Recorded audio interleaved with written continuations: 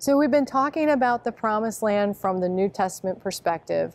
We started to weave in the believer's rest and understanding what that meant. We know that we have a choice. And so in this last segment, we're going to talk about the response.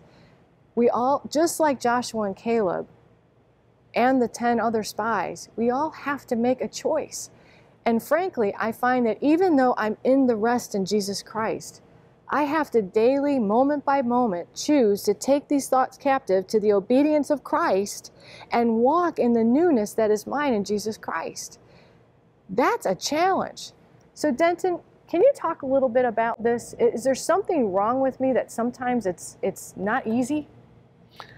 No, and I think we have looked at the fact of our need to take God at His word and to realize that when He says something, He means it. But at the same time, in my own journey again, many times I've underestimated the struggle that we have and the power of the flesh and the enemy in our life, who wants to pull us away, and and it's so easy to blame the Israel. What was wrong with them? Why couldn't they see this? But then you stop and begin to realize it's so easy for us to be distracted, for us to fall back into what I call the default position of our lives. You've even called it, and I like these words, the peril of unbelief. Can you just unpack that a little bit for us, this idea of the peril of unbelief? Well, I think we just looked at the previous passage of realizing that when we don't act upon what God shows us in our lives, and we step back into this default position of faithlessness and not really trusting God, there are so many things that the enemy can take advantage of in our lives and bring pain upon our lives, but bring reproach upon the name of God. And I think just really realizing in our lives this peril, it is a peril of great price that we need to understand. Lord, you want us to walk with you one step at a time, one day at a time. It's not a one-time event that we say, okay, Lord, if I change my mind, I'll let you know. No, it's walking it out one day at a time. And that goes back to the dependence piece. Yeah. So it's actually a growing dependence on Him. And that's an okay place to be, recognizing that we're dependent on Him. I remember one time in a class, the participants were so surprised by, well, why am I thinking this thought? And I don't want to think this. And it's like, why are we surprised by the flesh? The flesh is going to do what it's going to do. We don't have to beat ourselves up for it, but we have to choose not to stay in that place, right? Yeah. Okay. And instead, what Paul reminds us of again in the great battle that's going on in all of our lives in Ephesians 6, he tells us, stand firm. Hupomeno. Act on what God is saying. Stand firm. Put on the full armor of God. And when we do, we have the opportunity to remain in that position of rest. Wow. I want to go. We started with Abraham. We went back to the garden, and now we're in our own believer's rest. But I'd like to go back for just a minute to Adam and Eve. Eve tried to blame the serpent. And then Adam tried to blame Eve. But the reality is they didn't have anyone to blame but themselves. And I know it's tough love at this moment, but we don't have anyone to blame but ourselves if we're walking in our unbelief. We've been given the promise. God has demonstrated His character for us. He's pursued us in love. This is sobering to me to think that there are times in my life where I still choose to walk in this unbelief.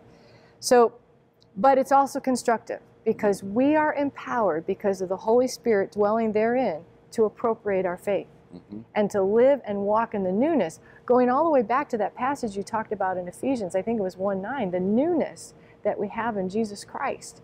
I can't remember, I'd have to flip over to it. 1:18. 1:18, yeah. Thank you. Yeah, so you read that a few points ago. So this life that I live is no longer mine. It's Jesus Christ crucified in me. That protects against this peril of unbelief. Yes, it does. And of all the verses of Scripture, Paul's statement here in Galatians 2:20 is one of the most profound that we could ever look at. When he kind of summarizes what is actually taken place and is taking place in the life of a believer who's following God.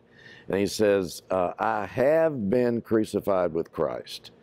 It's a done deal. It's a finished transaction. It's in the past. And then he says, it's no longer I who live, but it's Christ living in me. So to me, it's acknowledging what we just read a minute ago about being partakers of the divine nature. The whole idea of embracing the fact that Christ, you're living in me today. And the life which I now live in the flesh, Paul says, I live by faith in the Son of God who loved me and gave himself for me. And we begin to realize, wow, Lord, am I trusting in my own efforts to live out this Christian life, or am I stepping back and identifying with what you have done in me? You have enabled me to die to who I used to be, and to be risen to this new life where Christ is living his life in me. That's what believers rest in. So it's not so much, wow, Lord, I'm living for you, but where God wants to bring us is, wow, Lord, it's you living through me. And this promised land, to me, is a dynamic, energized relationship with Christ through the power of Christ living in me, and as he lives in me and through me, every demand that is being put upon my life will be met in him. That's where I hope I'm heading one day. Well, thank you for joining us as you begin to prepare for your upcoming class. We hope that you've enjoyed this time and it's illuminated you a little bit. As you move through the material over the next 13 sessions, you will find that you start to move deeper and deeper into this growing dependency on your Lord and your Savior. And as that happens, that freedom and that peace that Denton and I have been talking about before, and which Jesus promises us, starts to become more and more part of who you are and how you live this out. And eventually what happens is someone else is going to say to you, you're saying to yourself, wow, I'm living for the Lord. And someone else is going to show up and say, wow, Jesus is living through you. And that's the ultimate expression of our life in the Promised Land. We look forward to seeing you in your class.